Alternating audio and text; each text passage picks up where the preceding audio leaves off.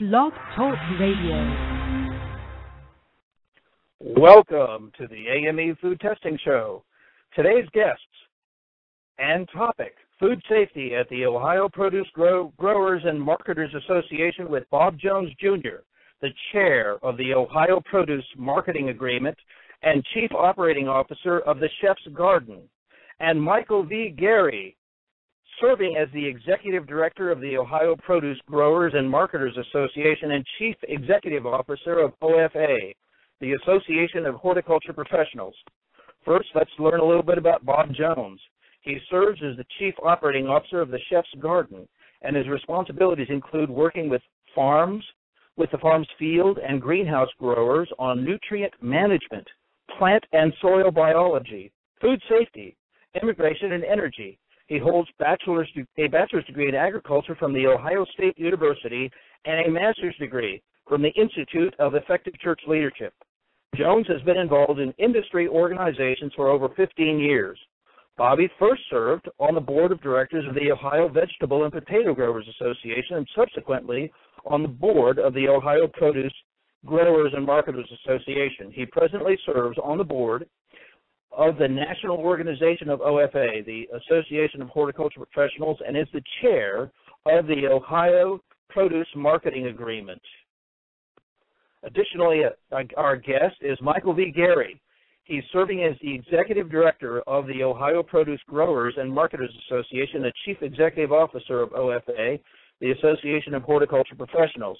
Based in Columbus, Ohio, OFA is the national organization representing the interests of greenhouse growers, garden center operators, nurseries, florists, interior plantscapers, green industry suppliers, students, and educators.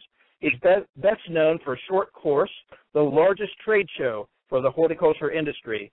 OPMA is a leading organization in Ohio for fresh produce growers, packers, and marketers. Michael has 20 years of association management and organizational development experience, including serving as the executive director of the American Institute of Architecture Students, senior director for National Association of Home Builders, and senior staff positions with the Delta Chi fraternity and the North American Interfraternity Conference. He's a graduate of the University of Florida and earned the designation of Certified Association Executive from the American Association of Executives in 2000. Welcome with me, Michael Geary and Bob Jones. And I shall now engage them in our conversation. Hold, please. Bob and Michael, welcome to the show. Hi, Andy. Good to be with you. Good morning, Andy. Would you like to update us on any of your current activities beyond your illustrious introductions? They were illustrious. They were not, weren't they? Well, I know this morning we were going to primarily focus on food safety issues, but it may be just a good time just to share that OPGMA is an organization that's been serving the state of Ohio for about almost 6 years, and was early on a merger of several other organizations. And our vision and actually our mission right now is to serve produce growers and marketers in Ohio for a variety of things: technical education, networking, trade shows, helping them develop the market here in the state of Ohio. So we do lots of things, but one of the things we're most proud of right now, our largest initiative, is our food safety program called the Ohio Produce Marketing Agreement. We've been working on this for about 3 years, and we're thankful to the Ohio Department of Agriculture and USDA because it's been primarily underwritten by a specialty crop block grant that we received a few years ago. Excellent. Gentlemen, let's start off with a baseline question. What is food safety? Andy, I think that our interpretation of good food safety in the United States today really starts with an understanding that eating healthy should not be dangerous. I think that that's something that all of us as growers, as handlers, as consumers can wholeheartedly agree on. And so we look at that really as a social responsibility on behalf of the growers, where we have shared responsibility. The growers certainly are at the beginning of this process because we take these crops from seed to table. There also are handlers involved, folks that are packers and shippers, grocery stores, restaurants, who take that produce from the grower and then change its form to a form that the consumer will actually eat. In some instances, though, when we're talking about farmers markets or grocery store purchases, the consumers themselves also share in the responsibility of good food safety. And I think anything that we can do to raise the awareness of what good food safety really means all through that entire supply chain is really beneficial for all of us. We do take it very seriously as growers because of that commitment that we have in protecting our consumer. And not just because we're trying to protect and build on our business base, but also because it's the right thing to do. But we want to make sure that we're doing everything that we can as growers to do risk analysis on our farms and then to enact any measure that might be effective at reducing the likelihood of microbial contamination. OPMA provides measures based in sound science as standards that help growers raise their own awareness on their farm and how these standards might apply to farms of different sizes, different types, growing different commodities. But there are some basic core standards in food safety that allow all of us to do our specific part in helping protect the folks that are actually consuming the food that we produce. And what's important about the protection, to reiterate what Bob is saying, is that consumers, whether they're buying from a farmer's market or they're buying a grocery store or any other outlet, that they have an expectation that the product they're receiving, the food they're receiving, and certainly the fresh food that we're focused on. So we're not really talking about packaged or processed food here, really the fresh product. That consumers need to have confidence that what they're buying is safe and they can eat it. And certainly, we want to. While our mission here is not necessarily be teaching skills at home in terms of washing product, but that's important as well. But even if without that there's a confidence level in the supply chain that they're buying things, certainly in the state of Ohio, that they can feel comfortable giving it to their family, to their children, and know that it's safe. Food should always be safe, and it's unfortunate that we have to talk about it sometimes. And there's unfortunate that it's not, and that there are incidences that around the country that have caused concern in the global or the larger supply chain. And that's why we're doing this, to bring some confidence back to the marketplace. And as well as there's a growing expectation by the buyers, the grocery stores and the wholesalers, that they want to see that their suppliers to them, i.e. the growers, are working in an efficient and effective way to produce safe food. So they have confidence buying from them as well and putting it into the supply chain. Well, gentlemen, let's flesh out how many members are in your organization, A, and then B, describe for us what is the food safety program that you've initiated with your members. Well, I'll talk a little about the organization, Andy. As I mentioned at the beginning, Ohio Produce Growers and Marketers Association has several hundred members, growers of all sizes, from very small farms to some of the largest farms in Ohio and in the country.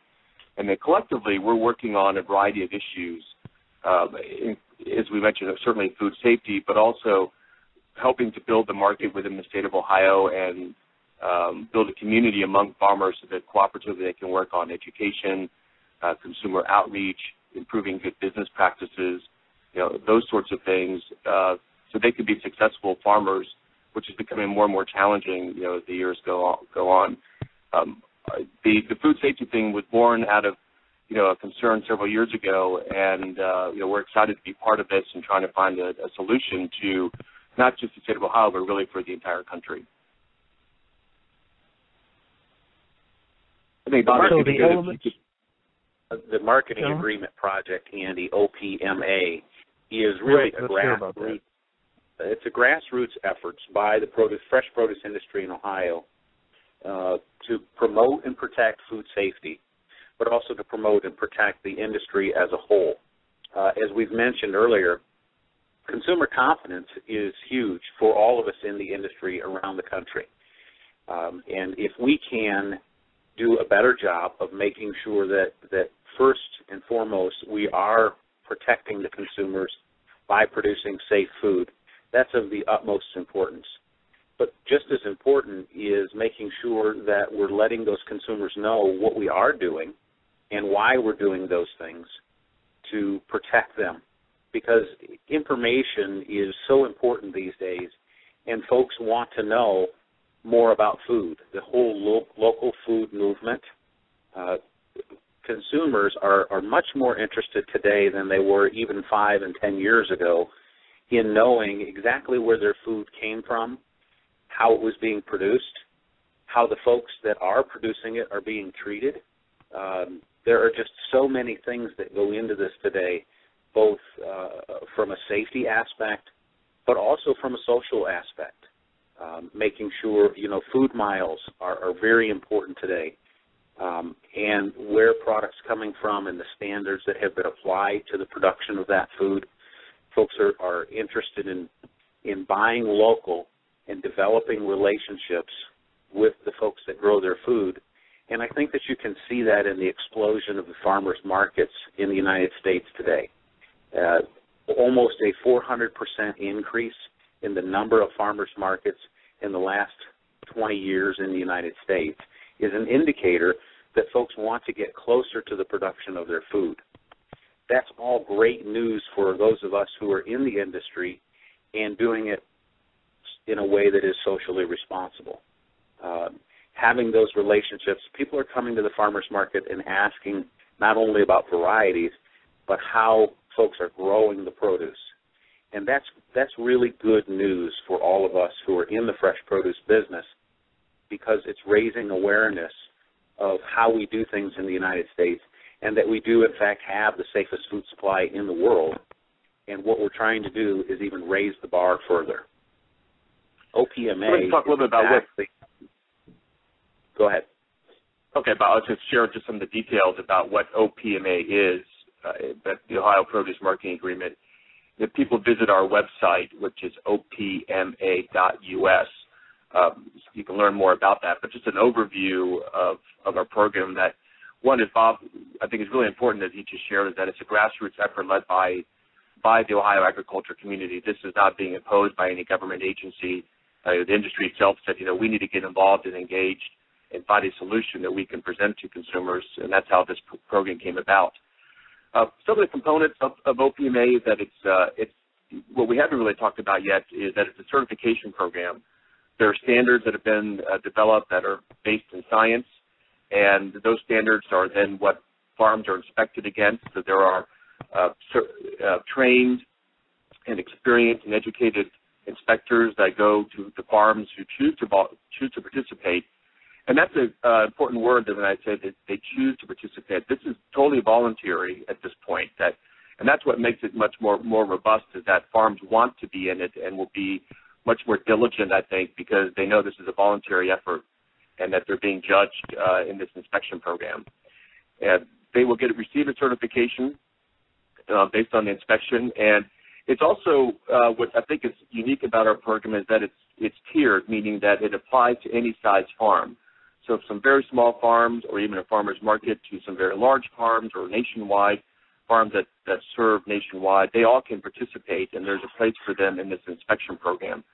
The other important thing I think about our program, which is also unique, is that there's an advisory board of farmers and scientists who are part of this, who are together developing the standards that they know that are realistic and can be adhered to by farms, and know that they are in the end able to provide to consumers a product that is much more safe than they would otherwise.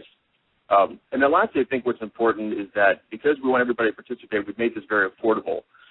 There are lots and lots of inspection programs around the country that are very expensive, and farms cannot afford to participate. This program, they can. And that's important because we want as many farms participating as possible. OPGMA and the association itself and the program OPMA is a nonprofit venture. We're not doing this to make any money off of farms. We're doing this for farmers, and we're doing this for consumers. Excellent, gentlemen. That's an excellent summary of the purposes and the organization of the agreement, what are some of the benefits that we've heard about, and if you can summarize those to the consumers, and as we've already heard, in Ohio and nationally? Andy, I think that the primary benefit to consumers is the fact that they have a better level of understanding of those farms that are seriously committed to analyzing and reducing risk on their farming operations. Because this is a voluntary agreement, there will be some farms who choose not to engage in this process. If I'm a consumer and I'm at a farmer's market and 80% of the farms have engaged in this process and you can see their certificate hanging at their stall in the farmer's market, I think that I certainly would ask those farms who have chosen not to, at least so I know why they have chosen not to participate. Because this is a grassroots effort and it was designed by farmers for farmers, and the advisory board members are a majority farmers, there are scientists, there are agency folks, we have tried to be extremely inclusive in engaging all interested parties in Ohio in the development of this program, so that we had input from every level, from the agency level at Ohio Department of Agriculture, but also we're engaging folks that are buying produce. Chain store buyers are weighing in on this now and giving us their feedback, but making sure that we raise that level of awareness and that consumers can ask those farmers questions. Consumers can go to the website, see which farms are actually engaging, and making sure that they know what we're doing and why we're doing it, and being very open about that and willing to discuss those things so that they understand what's being done on their behalf and why. Excellent answer. What about benefits to the food producers, the actual farmers? Are there benefits that they derive? Well, I think they're getting confidence that what they're doing is leading to a safer product they can put out into the market. I want to add that there's add to that it gives them a structure and a better understanding of how to produce food in a safer way by just following the standards that are being applied within the certification program. And we look at things like water quality, composting on site, trace back, which is very important. If there should be a problem, and then what are considered general good handling practices. That while many producers and farmers are aware of these things, we're giving them some structure to learn about how to do a better job on their farms. As we've said several times, they do care, and now we're providing some more structure and education so they do a better job of paying attention to these things are important to a safer product. And that's, I think, one of the great opportunities for farmers is that there's some opportunity here to learn along the way in terms of, and then ultimately lead to a certification. As well as just providing a better product to the marketplace. And as Bob suggested, that if a consumer asks, are you part of the marketing agreement? We want people to say yes, and if they're not, we want them to join the program certainly. And so it can build a market for the farms if they are marketing themselves as being certified in our program, and really certified in any program, which is important, but certified in our program, that can help them build their market among consumers and among wholesalers or other buyers like grocery stores. Andy, I want to build a little bit on one of Michael's points there on the educational piece. There is a team of food safety folks at Ohio State who has looked at what we are doing.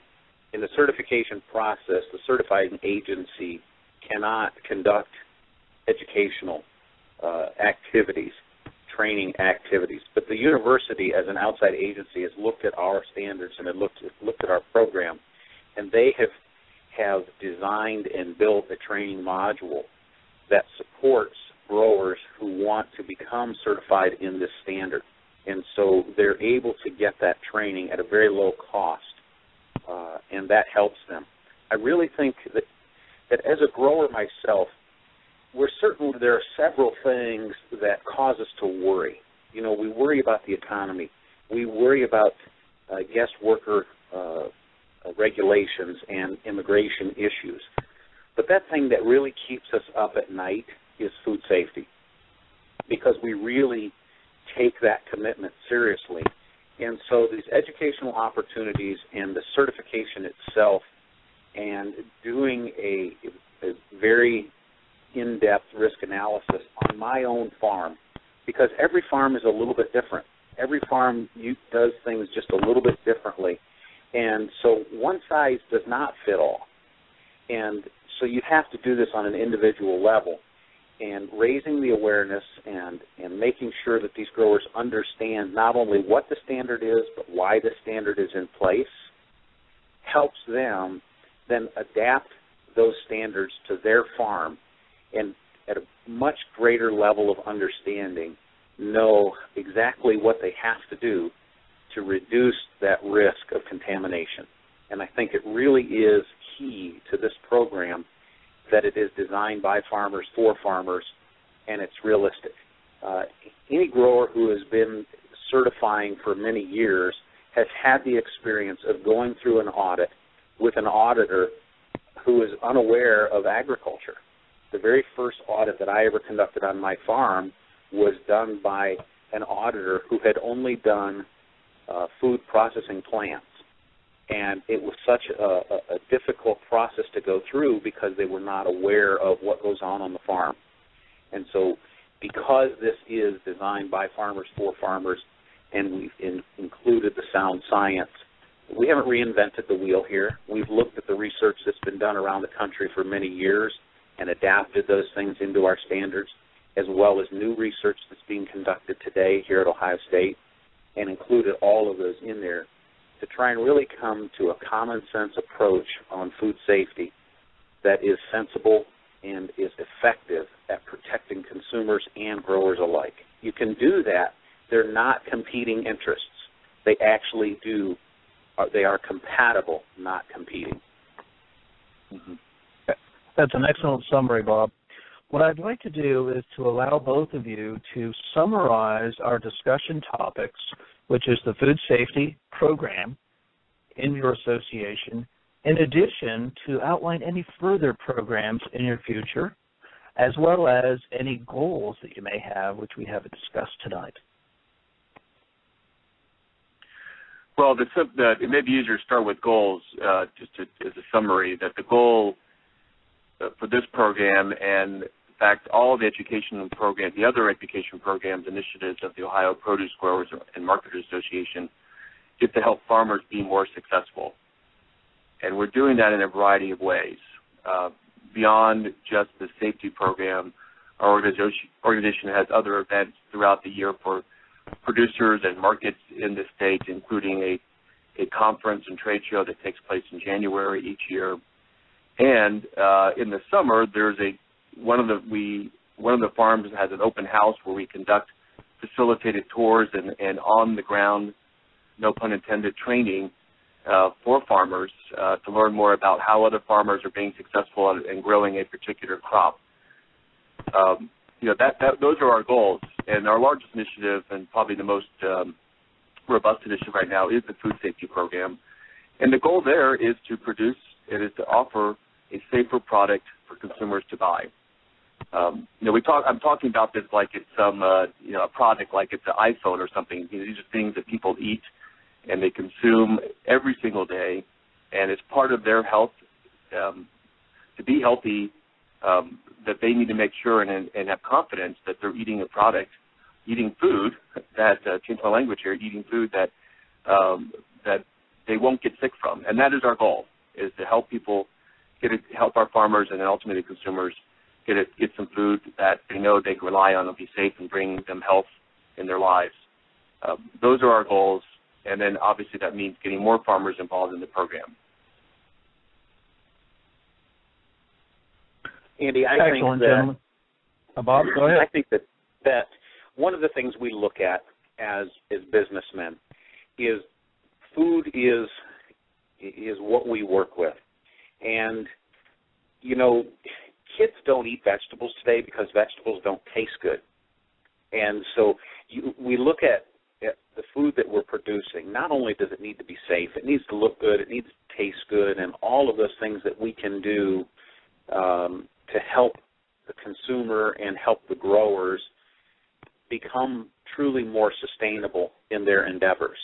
And from the OPGMA aspect, really how we've tried to go about doing this and helping each other is to really build community. And when you're building community, you take people who are like-minded and who are in the same industry, and you look at what their opportunities are, what their threats are, and you try and address those, and you do it in a way where you're building community as you do it. All of our educational opportunities and outreach efforts, including the OPMA project, are designed to specifically do that, to promote and protect the fresh produce industry in the state of Ohio, to create opportunities to allow the small family farm to exist into the future. We've all seen the census statistics. The latest census that was released, agricultural folks who live on the farm in the United States are at an all-time low. We're now below 1% of the population. It's very, very important that we build community with those of us who still do make our living from the small family farm. And all of the outreach efforts and educational efforts that we conduct at OPGMA. And there are many other organizations around the country, regionally and statewide, that are attempting to do the same thing that we are, and that is to build community, to work together, to get better, to promote and protect the industry, to promote and protect a livelihood that for most of us, it's all we've ever done. We've grown up on the farm, we live on the farm. We take very seriously our commitment to what we're doing on the farm so that we can be truly sustainable on into the future and provide opportunities for future generations. Excellent summary, gentlemen. I'd like to allow you a closing statement each, and then we'll conclude our interview. Bob, I think first. I just gave mine. That was a great closing statement. I don't think you can summarize who we are as an organization. Right. I don't want to detract from that statement. No, and I don't want to detract either. That you gave a great summary of who we are as an organization and as a community in the state of Ohio and what we're trying to accomplish here. I think my closing statement would be is that for our listeners to explore more about the program and our organization, OPMA.us is where you can learn more about the Ohio Produce Marketing Agreement, and OPGMA.org is where you can learn more about the Ohio Produce Growers and Marketers Association. We're doing some very exciting things, not just for the state of Ohio, but it's really for the entire country. And the things that we're working on, including the marketing agreement, are not restricted to the state of Ohio, and these are programs and activities and standards that could be applicable, in many other communities in other parts of our country. Excellent, gentlemen. Thank you for being on the program. My feeling is that farmers nationwide need to join associations, need to be educated, need to get their game up so we don't have the apprehension of food threats from particularly our fresh produce. Wouldn't you agree? Oh, for sure. I mean, that's why associations exist, and they are organized by the industry for the industry, whatever that industry might be, but certainly for farmers that community is so important, and that is part of the culture of farmers, that associations can add to that and bring other value to those communities. And most farming organizations, certainly ours, we try to keep the participation, the fees to participate very low, because we realize that farming is not necessarily a wealthy adventure for people, and so we make it very easy for people to be involved.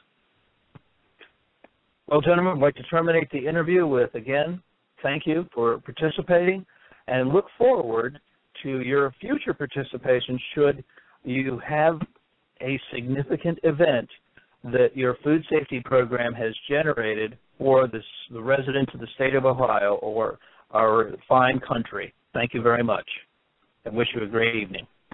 Great. Andy, thank you very much. Great day. Okay, bye.